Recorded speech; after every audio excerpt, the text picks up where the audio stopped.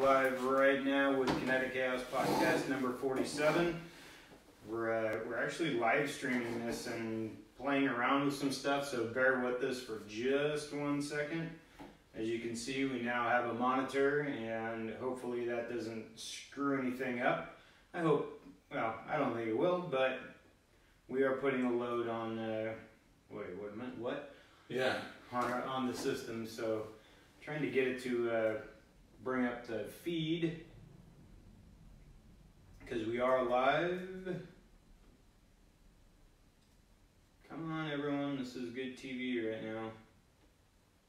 Why doesn't it show me that we're live?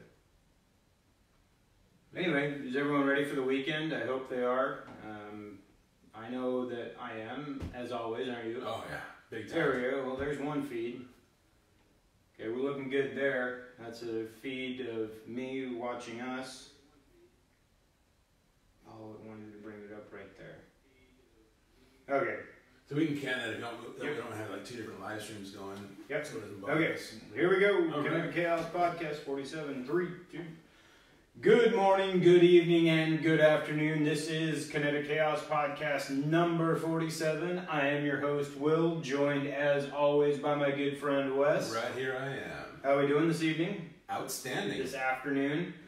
We've got some me listening to us, which will create feedback, so I fixed that real quick. There we go. And if you're watching live with this or on the YouTube channel, you can actually see we've got a big monitor up now, but we're actually going to use that to kind of go over some of the stories that we're going to cover today. So I'm going to be going back and forth from my notes and whatnot on the iPad, but let's get in something good to happen to us. You got something? Yeah, my wife and I had a little impromptu date night. I hear that on the P&P. Yeah, we scored some tickets from a friend of ours, so we got to go to the Parade of Homes and check out the 10 houses. And I read that this is the first time I don't know how many years they've been doing the Parade of Homes here, but for a long time. But this is the first time in history that all the houses, and there were 10 of them, all the houses were over $1 million. Well, I can see now in the current status of the market how easy that would be, but when you think of $1 million, these were on Camas Meadows Golf Course too, which of course is going to drive it up. So was that over by Two Creeks, that condo complex? I haven't been to it. It's just if you're in the parking lot of the Camas Meadows clubhouse, it's to your right, like 300 yards. Oh, okay. And how big were they? The smallest one was 3,000 square feet. Oh wow! And the biggest? I think 40. No, maybe 5K on the big. I can't remember now. I know the smallest one was. Because somebody was joking, don't you have any smaller houses or something like that? Somebody was joking around with one of the builders, and they're like, no, the smallest one here is 3,000. Really? Yeah. Well, were you impressed by them? I am not easily impressed. Yeah, several I was very impressed by. We actually did them in reverse order because we took a wrong turn down the pathway. So we actually started with house number 10 and worked our way backwards to 1. But I would say the number 1 is my least favorite of them all. Really? It felt like rooms were very small, kind of chopped up and not laid out well, which is kind of weird. But everything else, for the most part, everything was the nice wide open floor plans, which I like. Massive kitchens, which were just insane. I'm sure. And the first, that is to say the last three, first three for us because we were going in the reverse order, were right on, I don't know what hole it was, but right on a green. So really? And they had pools in the backyard, so you could sit there in your pool and watch people putt on the green right outside your back fence there. That's something that I haven't seen that much. And I've been to numerous Parade of Homes and all that kind of the fancy houses and whatnot, but pools are not something that you see a lot. I was very surprised. The first 3 houses, so that would be 10, 9, and 8, I think, all had pools. I was very surprised to see that. Wow. Not only pools, but little clubhouse cabana thing, that changing house, a little tiny house there for changing and stuff like that. Pool, yeah. And all of them had huge outdoor kitchens. Yeah. Oh my goodness! One of them even had a pizza oven. No kidding, like a stone one? Yeah. Like the ones that look like the little igloo. Yeah. Oh, it was insane. Wow. Yeah, you don't see much of that. And as somebody with a background in real estate, typically I'm not a big fan of having a pool and a listing and things that because of the cost involved in owning them. Mm-hmm. It doesn't matter if it's something revolving around the electricity, the cleaning, and then we get into the, having the homeowner's insurance and the liability of having every kid in the neighborhood over at your house, swimming there and all those types of things. And then you only use it, they're all outdoor, right? They use it 5 months out of the year. So as a matter of fact, it was funny, while we were touring one of them, there was a little downpour, and we were looking out the pool, and you could just see the rain just splattering in the pool, all the raindrops and stuff. But yeah, they were gorgeous houses. I would definitely lean towards the ones that were right on the golf course versus the ones that were kind of around the corner. Those were nice too, and they backed to a wooded area, so it was nice and private. But the ones like smack on the golf course were really sweet. Was there an overarching theme that was going through the houses? No, each house had pretty much their own theme. One of them was kind of a lodge aspect with the exposed wood ceilings and big timbers going through them. Mm-hmm. There were a few different modern ones, one of which had exposed steel I-beams all throughout, so very industrial and modern looking, pretty cool. Including going up the side of the staircase, they left the I-beam exposed for the side of the staircase, the structure of it. Yeah. Wow. And that same house, they told us also that they actually covered them up with the drywall. You couldn't see in the garage.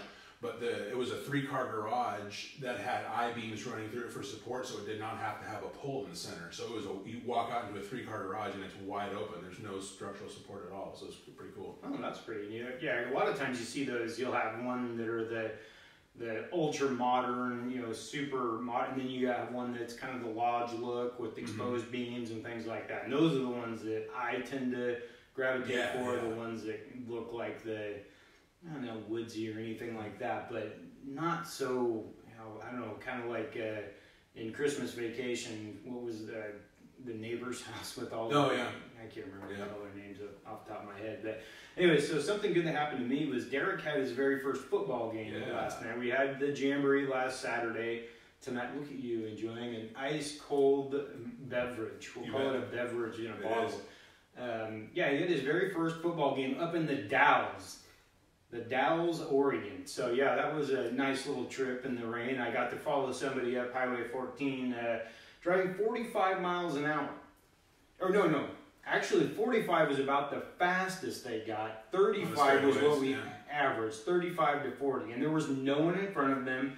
It was just a Dodge pickup. And I could not understand why they were driving so slow. Then they tried to pull over 3 times and couldn't make the decision. What I found hilarious was they pulled over finally, and I squirted by them, and then they pulled out right in front of 2 other cars. Wow. And made them slow down to 35 miles an hour. So that was pretty funny, and well, it wasn't funny at the time. Yeah. It may have been a curse word or 11 used in their general directions. So, well, with that, let's get into our first good news story of the day. That's that there was a car auctioned off 3 times in support of orphaned siblings. Yeah, this is a sad story to begin with, but kind of a cool story to end up with. This is 2 siblings, a 6-year-old and a 3-year-old, whose parents were killed in an automobile accident and are being raised by their grandparents now. And they evidently got some hearing issues. They got some long-term medical issues with the 2 children, so they have a lot of hospital bills starting to mount up. And so their father, before he was killed, had a classic 1973 Pontiac, and I can't remember exactly what kind of Pontiac it was, but anyway, he was in the middle of restoring it when he passed away. So the grandparents thought, well, let's try to sell this car to raise some funds to help with medical bills. So they put it up for auction, and the auctioneer, going into it, nobody knew the story behind it, but the auctioneer, when the car came up, explained the whole story to the crowd. And so then people got all fired up about it. So the first time around, the winning bid was $29,000 for the car. Wow. And so he put it up? So they awarded him the car, and he said, nope, put it back up. And so they did it again. Next bid was for $30K. Same thing. That guy said, nope, do it again. And so the third time around, somebody bid $20K on it, and then they called it good after that. So they pooled all 3 of those bids together and gave all the cash to the family. So $79,000 by doing the math off the top of my head. That's incredible. Yeah.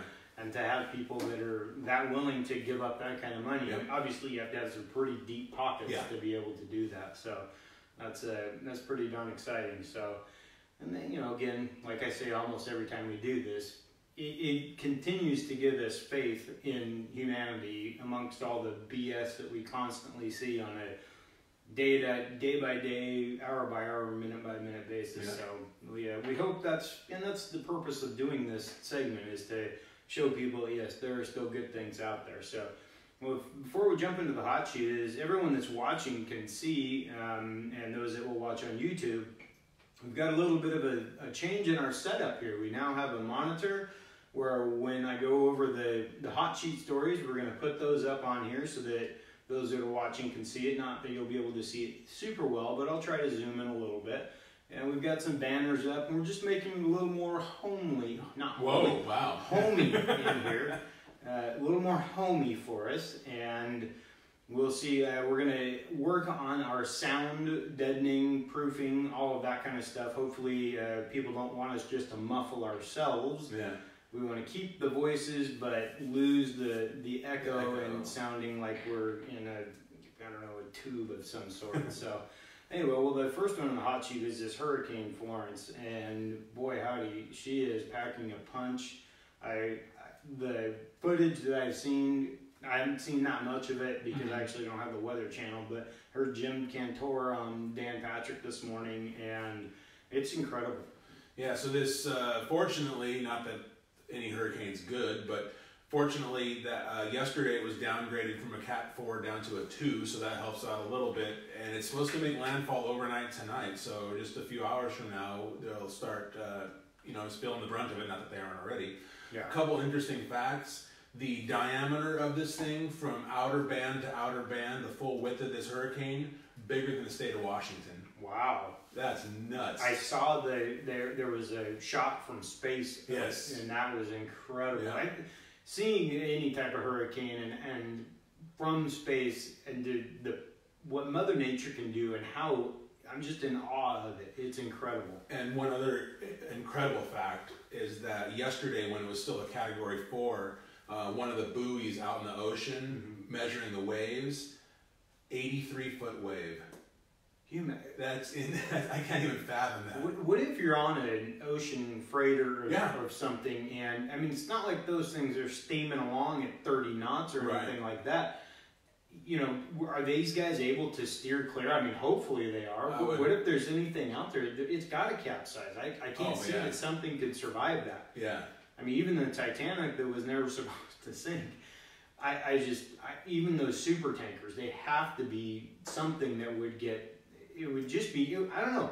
It'd be neat if they had a camera on one of those buoys, though. Oh yeah. Like a GoPro or something, just broadcasting or even recording it and then posting it to YouTube or something. That would be really neat to see. So, and we'll keep an eye on. Yeah, there'll be more to come, unfortunately, because they're more concerned at this point with the rainfall and storm surge than the wind itself, because it's not now that the wind, rain is the big. What did they set to 40 inches or something? Yeah, because the problem is, I guess, right when it's supposed to make landfall, it's supposed to stall out, so it's just going to park itself there and just dump rain forever. So well, that's what most of the storms do. It's they lose the power of the wind and things like that, but they continue. The rain is stuck in the clouds, and it's going to go all the way into who knows how. Who knows how far into the Carolinas there. Right. So, well, number 2 in the hot sheet. This is a story that is close to us here at home, and I've actually seen my Facebook feed start to fill up with stories about this and people commenting. And I hope they don't politicize it, but that's kind of what happens nowadays. Right. But and as you can see, hopefully on the monitor here, we've got the missing hiker that from a couple weeks ago has been found dead, and it was apparent that it was a cougar that had attacked her. Yeah, so she was missing for almost 2 weeks. Previous to this, about a week ago, they found her car in the parking lot of a hiking trail, so they knew that she was likely out there somewhere. So they kept searching for her, and they did finally find her a couple days ago, dead. And the medical examiner did determine that it was a cougar attack that had killed her. The interesting part that I didn't know is that this is the first confirmed cougar attack, cougar killing a human in the state of Oregon. Yeah, in history. Yeah, in history. Yeah. That's absolutely incredible. Yeah. And I mean, again, just like when we talked about Molly Tibbetts or anyone else when we have a missing person, it is good to have the closure. Right. But in this type of situation, you think of what somebody is experiencing when they go through an attack like this. I don't know if you've ever seen the book called Alaska Bear Tales. When I lived in Alaska, I encountered bears. I mean, I had seen a number of grizzly bears in person. Not something I would recommend you do. But I have read the book. There's 2 of them, and maybe there's more now. But it is a story all about what it's like to go through these. These are true stories, and just how fast and powerful these killing machines really are. Yeah. And what kind of impact they can have on their prey. And like a bear, obviously cougars are incredibly fast. People underestimate how fast a bear is, but all of these, you just have to know your surroundings. You have to know what you're dealing with, and be aware of the fact that they're always out there, especially with the cougar. They're hunting you.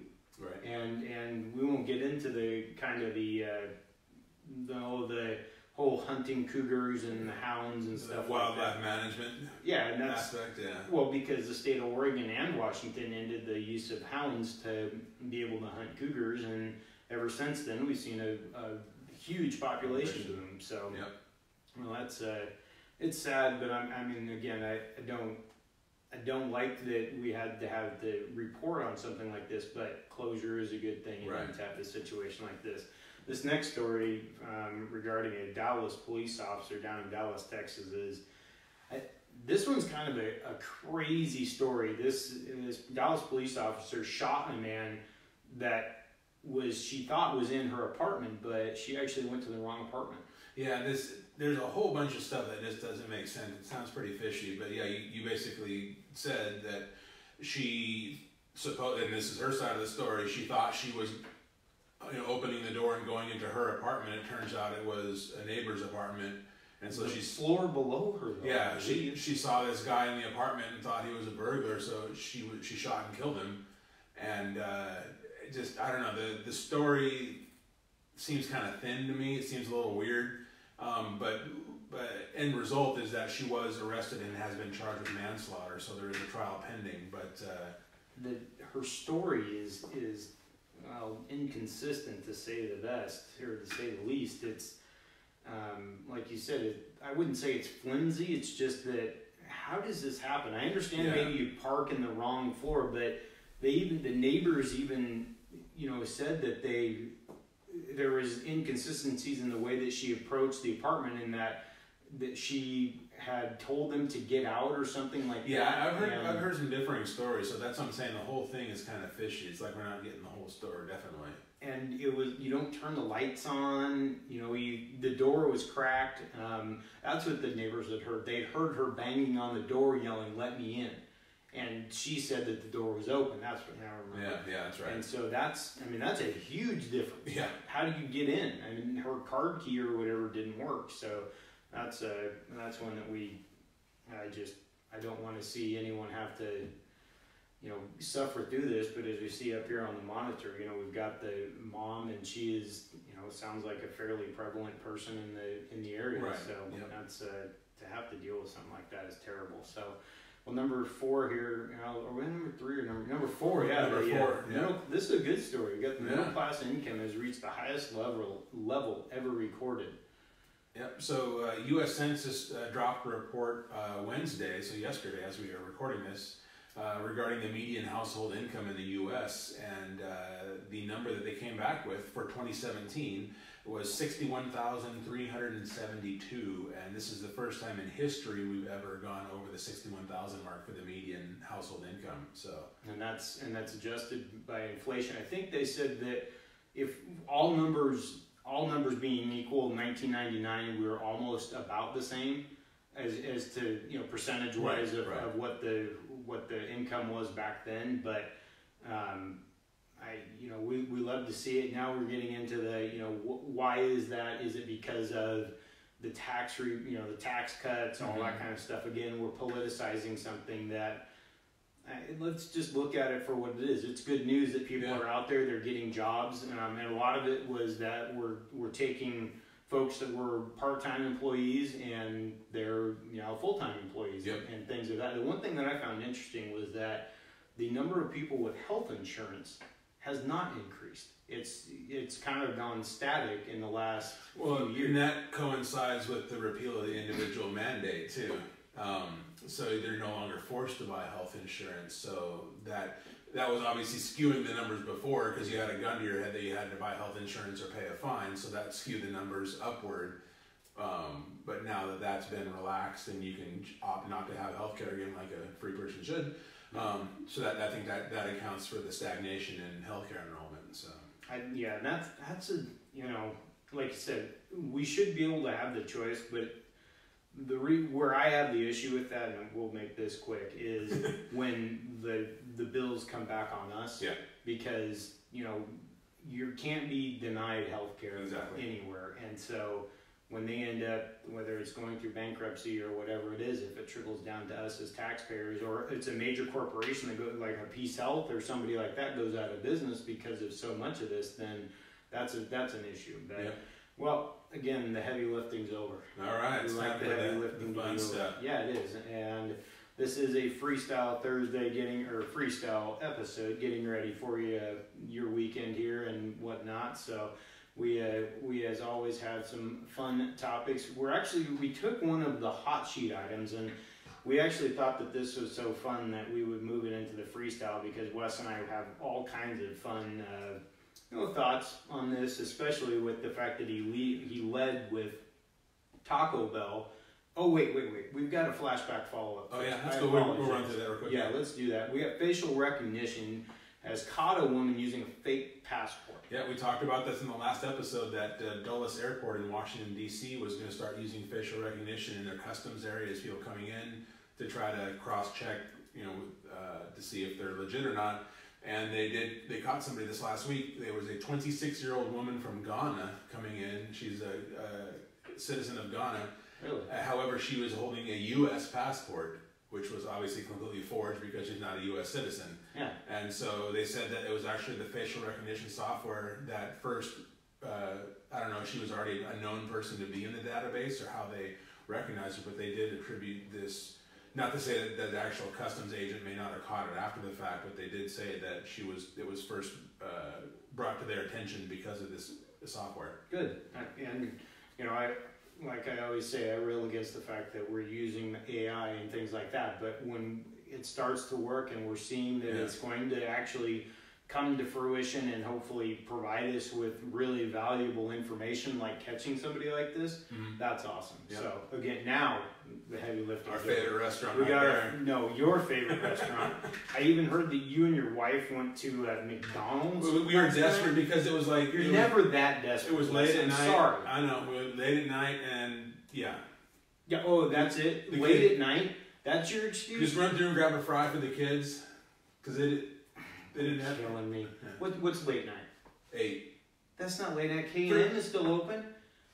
You can go through there and get some garlic fries and an I RC. talk about the bank to get a second mortgage first before I go there. Jeez, but you're killing me, Small. No, we're just trying to go for the old hit and run because it was getting close to the kids' bedtime, and Tia had to record her podcast, and we were up against the clock, so it was crunch time. There you go. I like it. Well, what we're going to talk about here is the fact that Harris poll came out, and they surveyed 77,000 people, and Taco Bell came out as the number one Mexican restaurant in the United States. And as we talked about just before we went on air, this is probably based more on name recognition than anything. This stinks. And these are, see what you did there.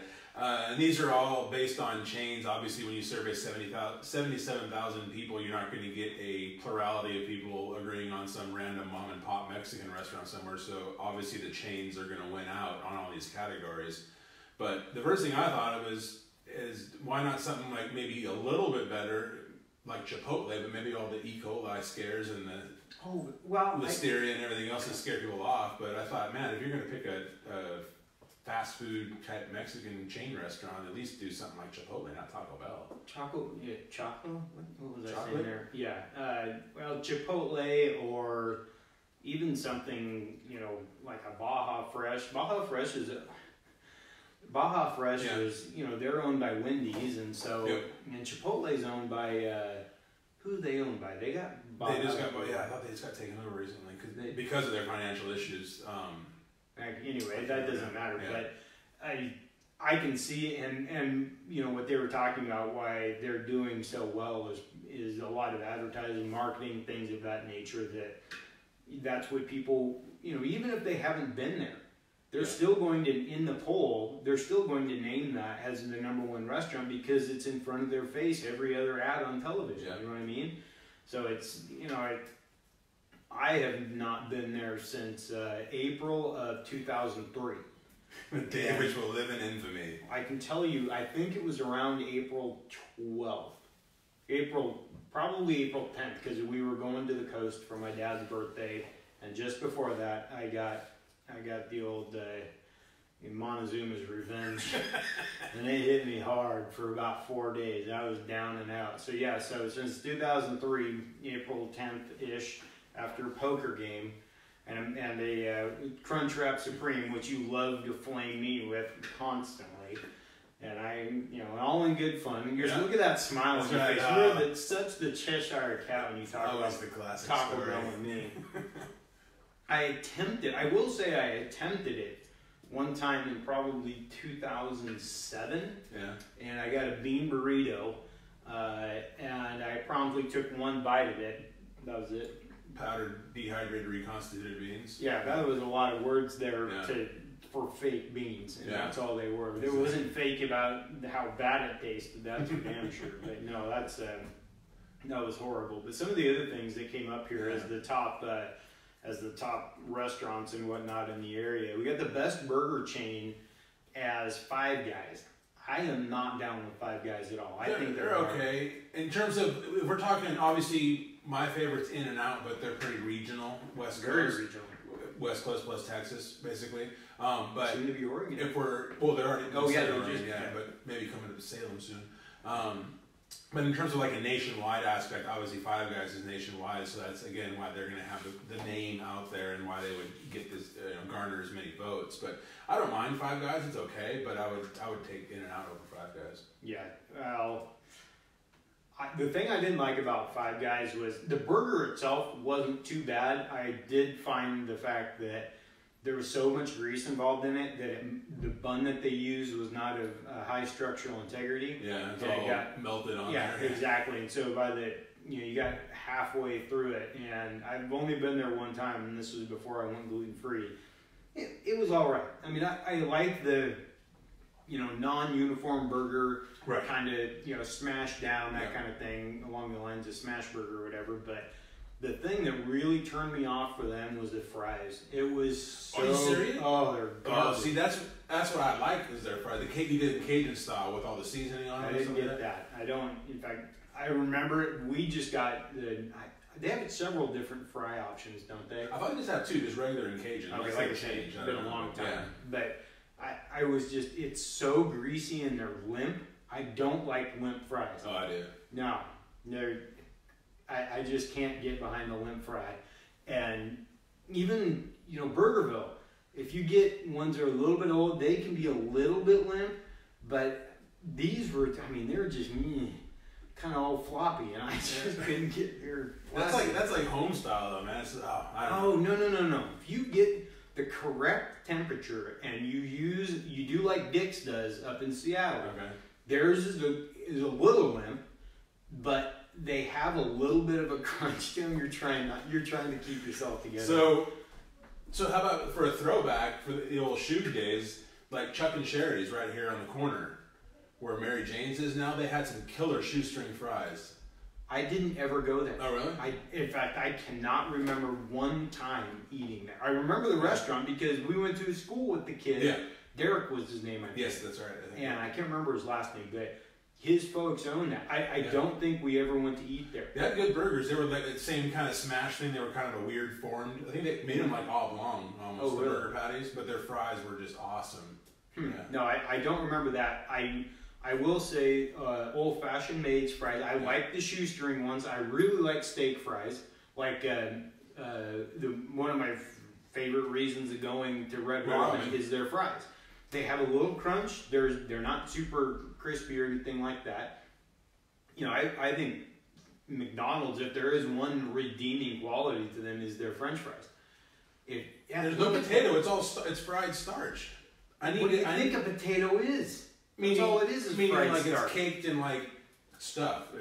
Well, yeah. Okay, I'll give you that. But anyway, so I like, you get a good fry, $3.75, good oil, nice and crunchy, fresh out. Oh man, that's pretty hard to beat. So some of the other stuff we'll run through kind of quickly. Yeah. Chick-fil-A here.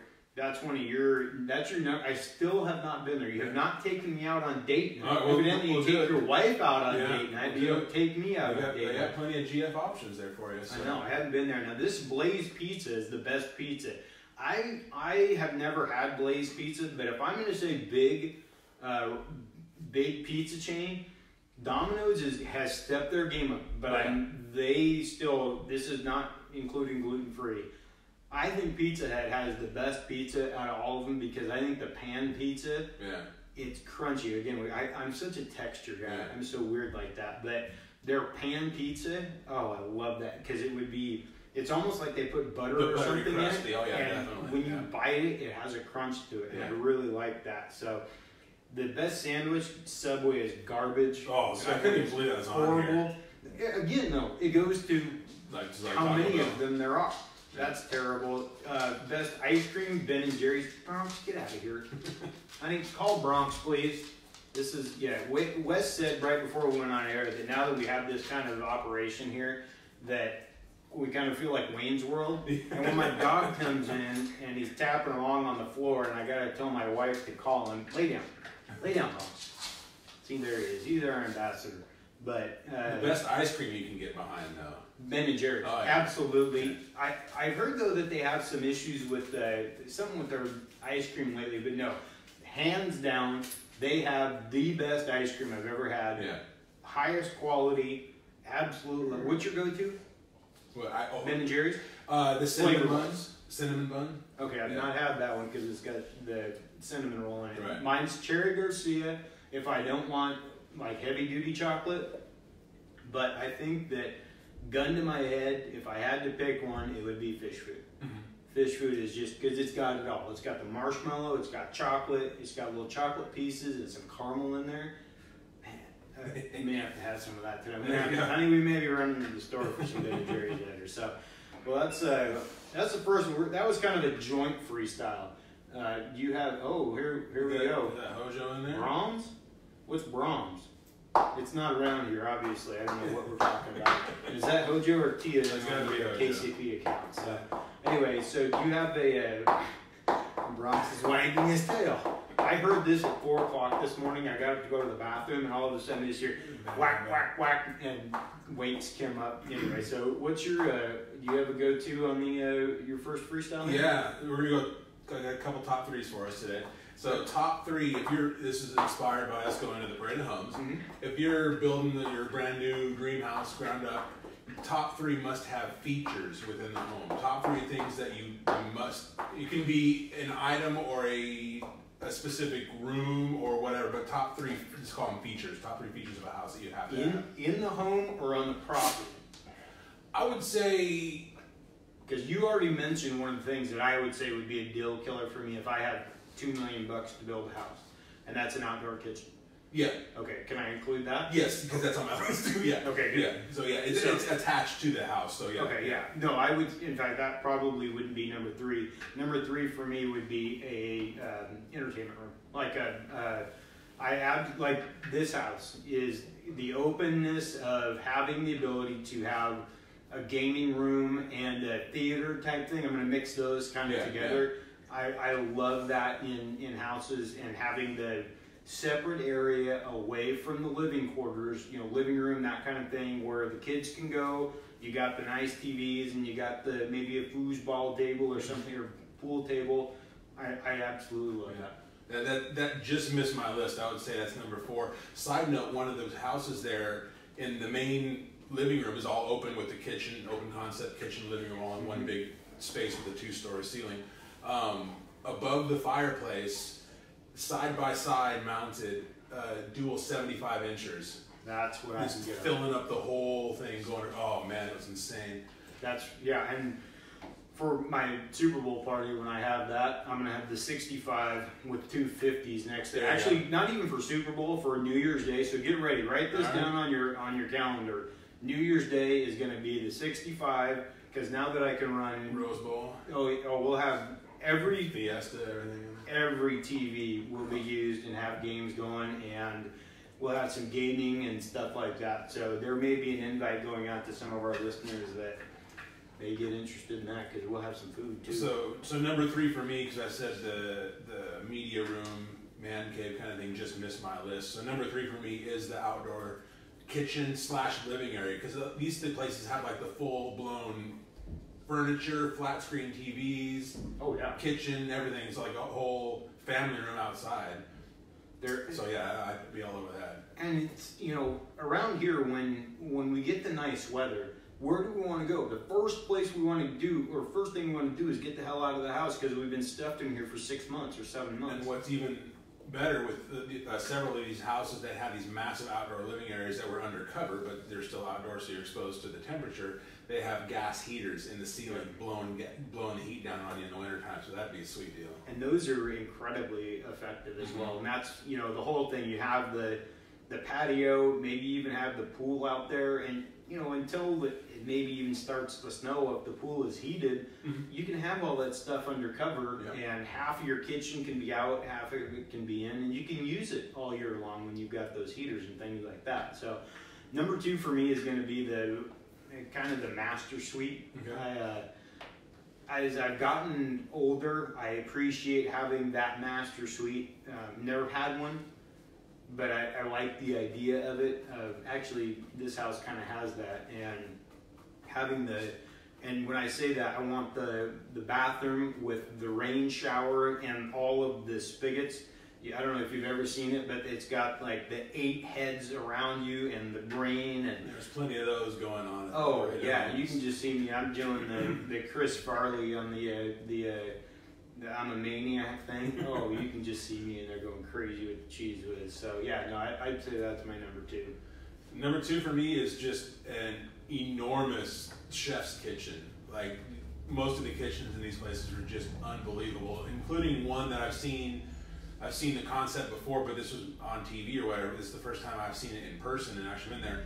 Is the dual islands. Oh, so you got your your usual cabinet set up on the wall with your range and stuff over there, and then you got your massive island in the center, and it's basically just like a work prep service. So like you want to roll pastry out or whatever. So it's a big slab of granite on an island out in the middle, and then yet another like 4 or 5 feet away is a second island. So it's stacked out of the kitchen, and that one has your eating bar. Really? So it's like a dual island setup. So therefore the kitchen is just massive because you've got these dual huge islands out there. Those are really cool looking. Yeah. So your number 2 is my number 1. We're gonna roll right into that. Obviously, for me, I want the kitchen. I want a kitchen that's got a fireplace in it, because I love the dual fireplace indoor-outdoor setup. I don't know if you've seen those. Bronx, lay down. Bronx, lay down. It's good TV again, kid. I love that. So I want a kitchen that has a lot of light. Yes. I'm a huge natural light guy, and I want that kind of stuff that you're talking about. Even I want the double ovens. I want the Sub-Zero 6 foot by 6 foot fridge and freezer and all that. Huge amount of prep space, and because for me, and then I would almost want like a dumbwaiter outside, where I think it would be really neat to, right from your counter space, have like a door that folds down that you can slide the food out.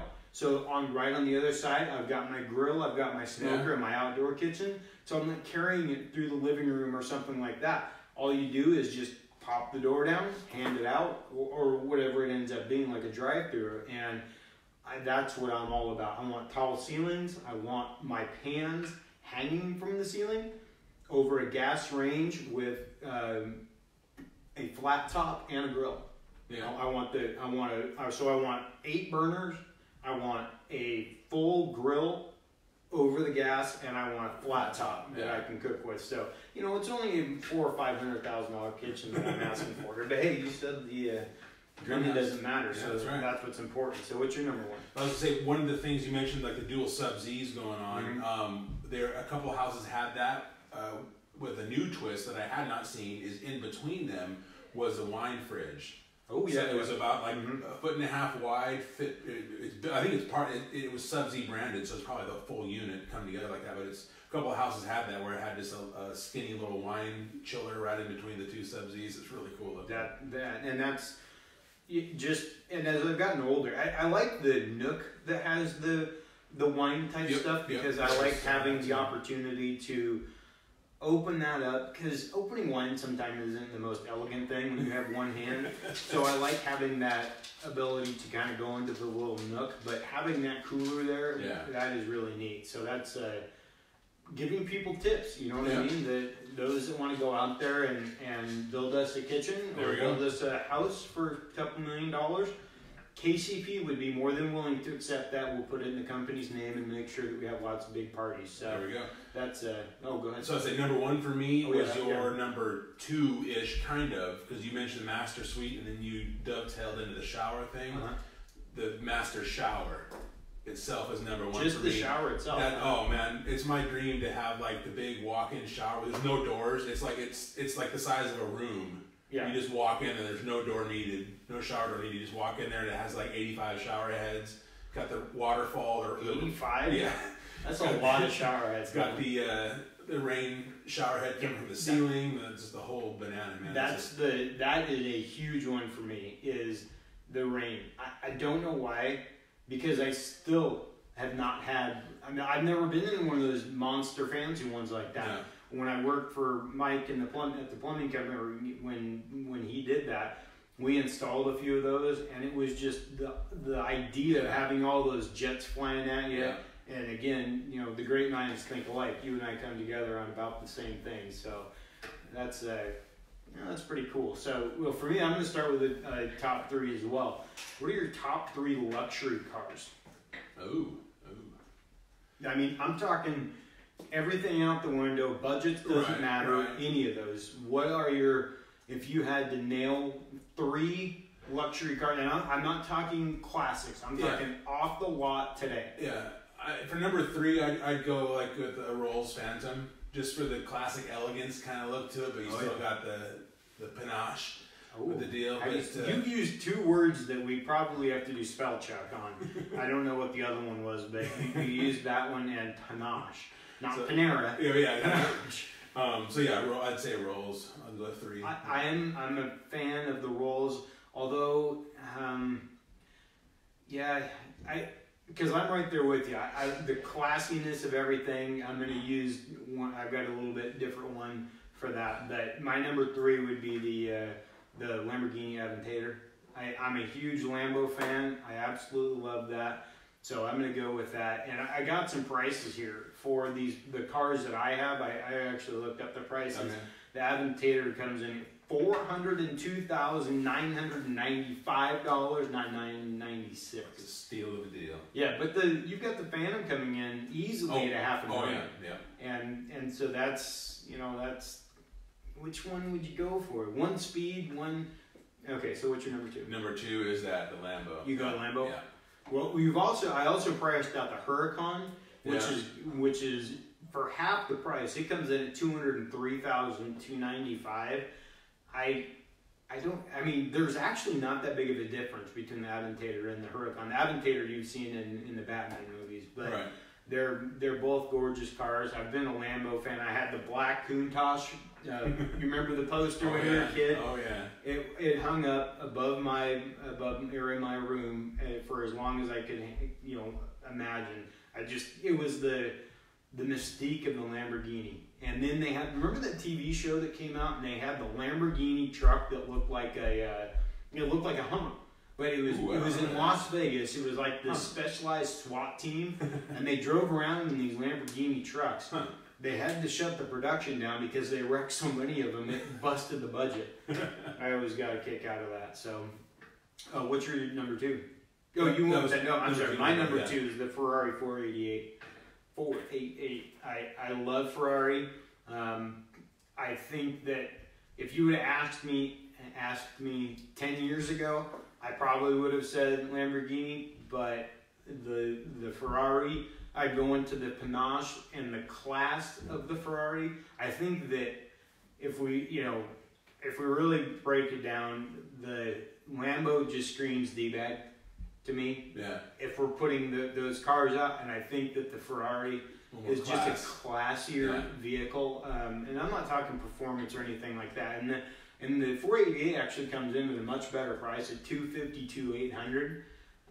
Again, nothing to sneeze at, but I think that it's a wonderful vehicle. And now we always have the Enzo Ferrari, which is around the million, the million mark. And the thing that I always found interesting about the Enzo was that you had to own a Ferrari before you could buy one of those. You maybe even had to own more than one. I can't remember, but I always found that very interesting because I'll never own one. So unless we get we do really well. There we go.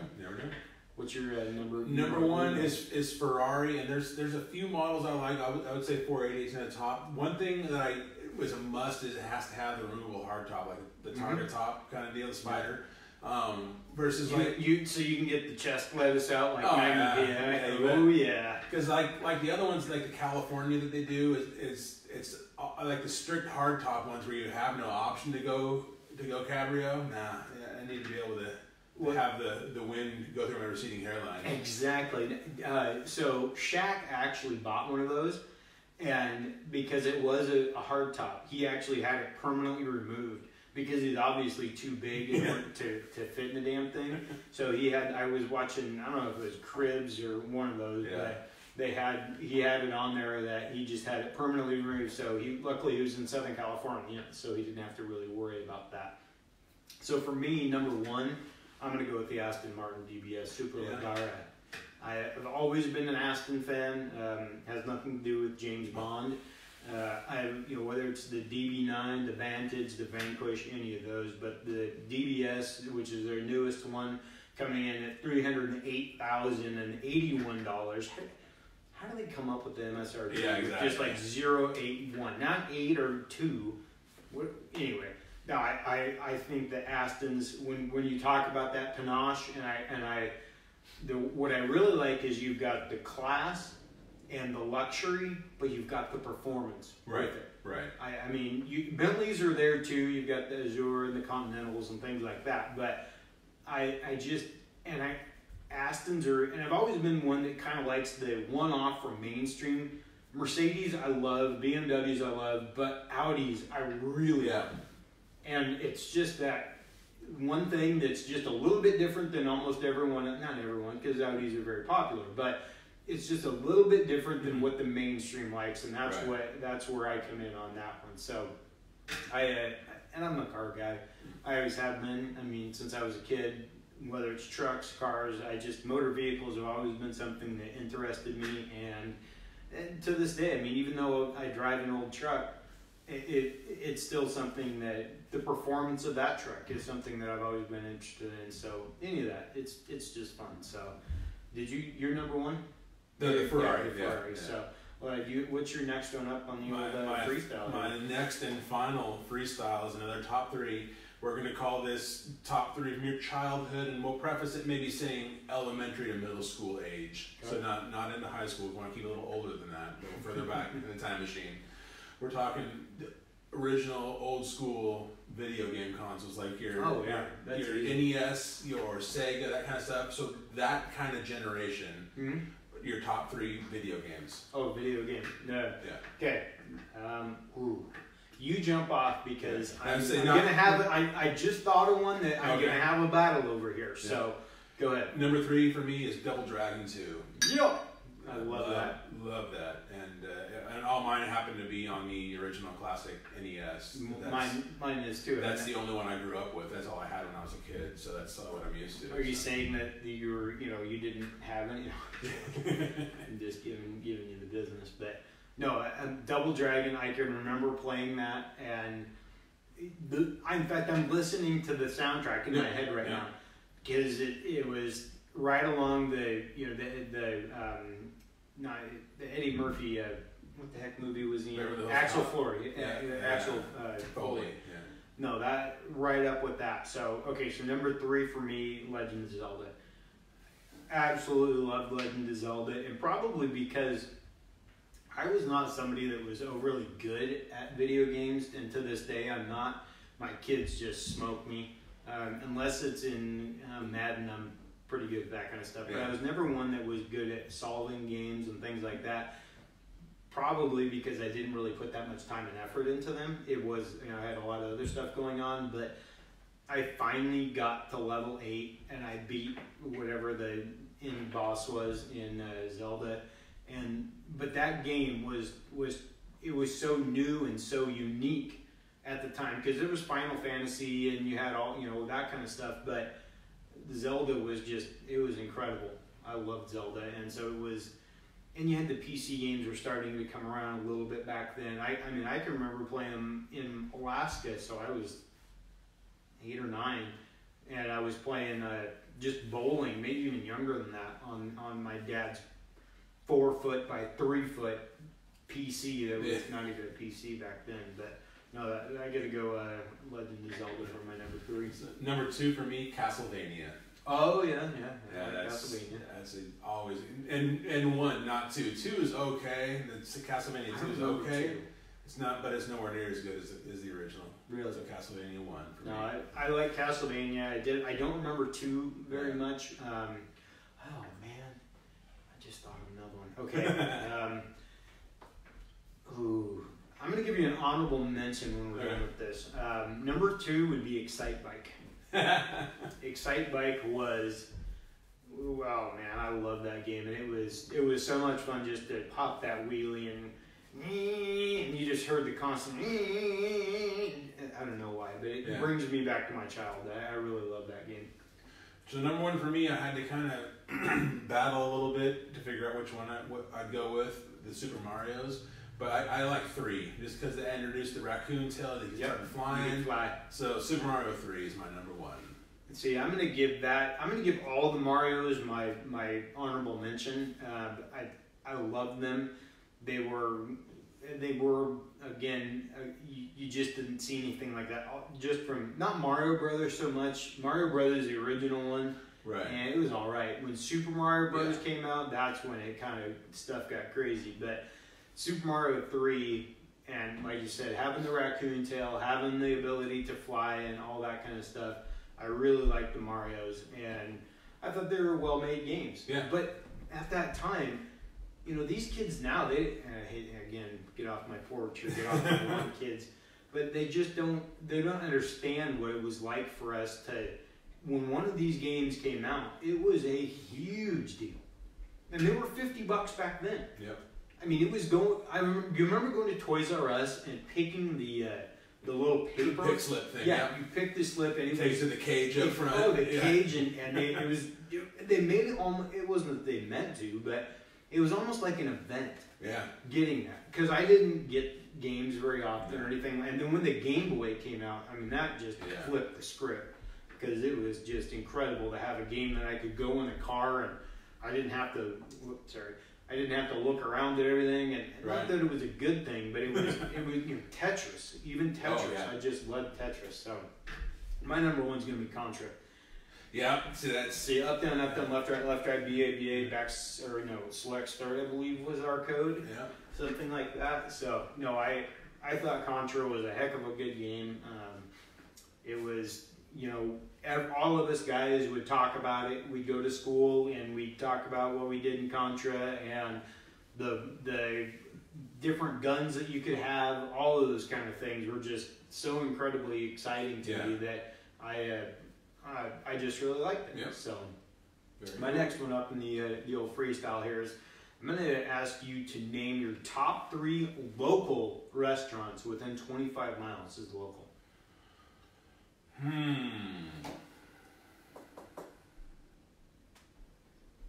want me to start? Yeah, so number 1, Taco Bell. No, Yeah. sorry. No. Yeah, go ahead. I got a marinade on this one here. Marinade. Yeah. So my number 3 is one that we actually reviewed here. We need to get back to that. We need to get back to our food reviews as we continue the cooking show and stuff like that. My number 3 is going to be Matt's Barbecue, and actually I'm going to bring it up here on the old screen here so that we can see it, because I think that if I can type, I think that they are one of. I mean, there's a lot of really good restaurants. He is doing one of the best jobs I have seen in a long time when it comes to barbecue. I would put his with mine. I think he has that good, and obviously I'm biased because it's my barbecue, but he does a damn good job. Yeah. I have not had barbecue as good as his since I was at the barbecue competition. And I love the simplicity of it. I love the fact that my dad bought me a $14 Bloody Mary. That was awesome as well, but Matt's Barbecue is going to go off at number 3 for me. I'm trying to bring him up here, but my interwebs are running slow right now. And he inspired me for the pork belly burn-ins. I know. We're going to be doing again here. Yeah, very soon. We're going to get into that a little bit before we get off teases. You bet. So number 3 for me is we're keeping it down home and local right here, where we had our little KCP reunion just a little bit ago. Los Dos. I love Mexican food, and it's good, simple, no frills Mexican food at Los Dos. Really? I like them a lot. Oh, I like it a lot. Yeah, I think Los Dos is great. I don't actually have a Mexican restaurant, oddly enough, in my top 3. I probably might have forgotten one when I was coming up with this list, but the next 2 are taking it up a notch. So, no, Los Dos is great. And again, in fact, there's a good chance I may go there and get chips and salsa when I go get my Ben & Jerry's. And then I'm going to have to go run like 30 miles so that I can not wear it. But no, that's and for those that are watching here, we got the Matt's Barbecue website up on the screen here. So, but no, Los Dos, you can't miss with that. Yeah. My number 2 is going to be the Grant House, downtown Vancouver. Incredibly high quality food. We haven't actually been there in quite some time. We're due. Maybe we should go there. There we go. But they have great food. I love the seasonal selections. I love the service. I'm a huge service guy. Yeah. For me, the food can almost be mediocre, and as long as the service is at an incredibly high level, it depends on how much I'm paying, I guess. Yeah, but sure. Grand House has always been, I've probably been there, I don't know, we've been there 5-6 times, something like that. Really good, and I highly recommend it, especially if you're kind of into the seasonal stuff. And I bet you right now they probably have some really kick-ass salmon or something like that. What's your number 2? Number 2 is Matt's. Matt's Barbecue. Yeah, right? that just knocked it out of the park when we went there that one day. I'm trying to see if he's got a picture on here. That's what I was looking for. But yeah, it's just, and I'd never had that. I'd always had brisket burn-ins, which I love, and so I saw the pork belly burn-ins on the menu. I thought, ooh, that sounds really good. I gotta try that, and man, that was insane. So I thought I gotta replicate that. So absolutely. So I think I did a pretty good job. I would say mine was a little different than his texture-wise. Mine had a little more bark to it than his did, as I recall. But I was very happy with how it turned out, and I will definitely keep using that recipe over and over again. It was awesome. I may actually do a brisket this weekend on the new smoker. There's a good chance, and if I do that, I'm making burn-ins because they're so good. They're just so good when they hit your lips. Yep. So my number 1 is we're gonna jump across the river, and it's an Urban Farmer PDX because there's an Urban Farmer down in Denver as well. But have you ever been there? No, I've not. It's in the Nines Hotel. Oh. And I'm going to put links up in the show notes for this, for all these restaurants. And it is, I've only been there one time.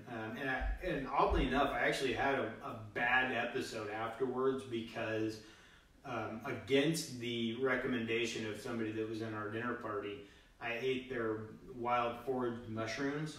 No bueno. I will not ever eat those again in my life. But the rest of it, went there for my buddy's bachelor party, and which is, you can tell you're getting older when you go somewhere like that. In 20 years ago, there was no fine dining because all the money went to something else. But there's New York strips, and then there's the stuff that we had back then that was a strip. But anyway, no, I had the best steak I've ever had in my life, and I actually didn't order it was Sean's steak, and it was a grass-fed, organic, all that bullshit. But it was a bone-in ribeye. Okay. Prime grade. It was $72 for this steak. Wow. Cut with a fork, tender. And my steak was a bone-in ribeye as well, but it was not that. It was actually grain-fed and corn-fed and whatnot. But and it was phenomenal. It was great, but compared to his, it was the butter in the mouth. I can't tell you. I can't describe how good of a cut of meat that was. Yeah. And I need to get back there as soon as possible because I need to get the thought of those mushrooms out of my mind. But that steak again was just incredible, unbelievable. So. You're going to go with Matt's for number one, though, right? No, that was two. What was your number one? You know what it's going to be. Taco Bell? No. Starts with a T. Oh, yeah. Biscuit. Surprised you didn't have any of that genre in your top three. Yeah, no Thai. Yeah, so Thai Terrace in Vancouver is my number one. That's it's probably a good thing we don't live so close to it anymore because it was like almost like a 3 or 4 time a week habit going there. Oh, man. Oh. You'd go there 3 or 4 times a week? No, maybe a little excess. Maybe two to three tops. But yeah, it's just I still can't get enough of it. But it's kind of farther away now, so it's not as convenient. But won't they deliver it to you? They haven't. I think their delivery radius is like 10 miles or something. It didn't come out this far. Oh, yeah. Maybe you could meet them somewhere. Yeah. Get some. Because it is worth it. Oh, I mean, because Camas, we've already had the discussion about the different places in Camas and their Thai food, so which ones are better, but the bean sprouts are a big deal killer for you. So. No, water chestnuts. And bamboo shoots is the no-go. But the other thing, even if you leave those out, I found going to different Thai places, is just the base sauce that they toss it in. Oyster sauce mixed with whatever else they got going in there. That obviously varies from place to place too, and nobody can match that flavor to me that Thai Terrace has. There's just something with their sauce that they stir fry that stuff in. It's just, I can't find that flavor anywhere else. I've only been to Thai Terrace one time. I was like, that was back, I think, when I worked at the clinic. Probably, but no, it was good. Yeah, but it's hard to screw that stuff up. Yeah. As long as you're not going somewhere. Even, have you been down to Ginger Pop? Downtown or down by Columbia House? Yeah, I've been there. I was so. Not, I mean, their pad Kimao and stuff like that's good. They have these sticky wings that they toss in this, one of those sweet kind of chili sauce type things. Right. Holy moly, are they good? They come out nuclear reactor hot, like a solid 5 minutes of letting them cool down. But they are they're kind of like rubber cement when they kind of get on your fingers. It's so thick. It is. But they are really, really good. I think they toss them in like rice flour or something, flash fry them at 9,000 degrees, and then they come out. But no, that's a really good place too. So just more of a quick. And they do have some really good beer selections. Yes, they did. That is one thing they do have. So, well, with that's going to wrap up the old freestyle here. Like Wes, we were talking about here just a minute ago, we do have some programming notes coming up that we want to let everyone know about. Coming up this Monday, we're going to have Kinetic or KCP Cooking Live Episode 2. We'll be doing a tri-tip. I'll marinate that, and we're gonna use it in a street taco application, which I've done a number of times. Easy, squeezy thing to do. We'll go over the recipe for the marinade, but we're shooting for no longer than 35 minutes on the episode. We don't want you guys to have to get stuck watching our ugly mugs for too long, but And then also what I do now is I extract the audio from the shows and I drop them as a podcast. So keep an eye out on the KCP podcast page for those. And then, so we've got that coming up Monday at 5 o'clock. Then we've got Larry Hoff. We're going to be having a sit-down conversation with him on Thursday the 17th. 27th, 2 weeks from today. 2 weeks from today, Yeah. the 27th. 17th is Monday, I think. Yeah. Anyway, so we've got that coming up. And then in October, we're going to do another show. We're going to have cooking shows in between now and then, but we're going to have a special episode on the pork belly burnt ends. Wes is going to teach us how to do those. More importantly, it's just an excuse for you and I to get together on a Saturday and drink beer and Watch make football. barbecue and watch football. But that one won't be a live stream because that's like a 7-hour process. So we'll film bits and pieces as we go along, and then we'll stitch it together for a video release after the fact. So. Exactly. And then Wes and I were actually just talking before we went on air. We're going to start running a little bit of a business type, kind of a run of interviews. We're starting to line up some folks. So some local business owners we want to have. I know it's going to be on the Monday podcast, the more serious podcast. We're going to keep the Thursdays light and fresh and stuff like that. But we want to kind of have a series of business owners and get them in here and see what their experience is with building a business, maintaining a business, and growing a business, and what their take in the current economic environment is to having whether it's hiring employees, training, all of those different things. So we thought we'd bring that to you guys as something that interests us as a small business ourselves, and to see, we want to also have it in a number of different genres of industry. So we've got, whether it's construction, whether it's automotive, plumbing, whatever it may be. We're lining up our guests right now. So that will probably start late October or right after the elections. And that's going to be the last thing that I talk about is our election night coverage. We've actually started to promote that on our Facebook page. On election night, we're going to have wall-to-wall coverage starting at 7 o'clock. Wes and I will be here. We're going to be reporting on everything from the East Coast, and then as the West Coast results start to roll in, we'll be talking about that. And what's the highlight of the evening for us, though, Wes? Tacos. Thank you. Nachos, margaritas, and my dad's vote. No, that's that's gonna be a lot of fun. We're gonna have because it's Taco Tuesday. Yep. And maybe we'll have maybe we can do an interview with Larry that we could pop up during the episode. There we go. And or maybe go live with him on FaceTime and see how the returns go for him and stuff like that. Maybe get the first interview with him. So This'll be our longest podcast yet because we'll probably run a good close to 3 hours, I'm imagining. Oh, at least. So yeah, we'll burn the midnight oil, so it'll be our longest, and we're gonna live stream the whole thing. So yeah, it's gonna. You can pop in and out at your leisure if you get bored watching the network coverage and you don't like that. You can come and have some fun with us. We'll be giving you the results, and we'll also have some fun talking other stuff to fill the time, the dead periods as well. Well, yeah, we'll bring some comedic relief to it and trademark analysis. Exactly, that was my favorite thing that Wes said. But when he put up the Facebook event for it, and then we'll I think the most fun. Oh, and I also want to mention that we're going to have our YouTube live channel going up. So I'm going to put the link to our YouTube channel, and please go like and subscribe to us at our YouTube channel and Facebook and all the other different outlets so you can get all of our different shows.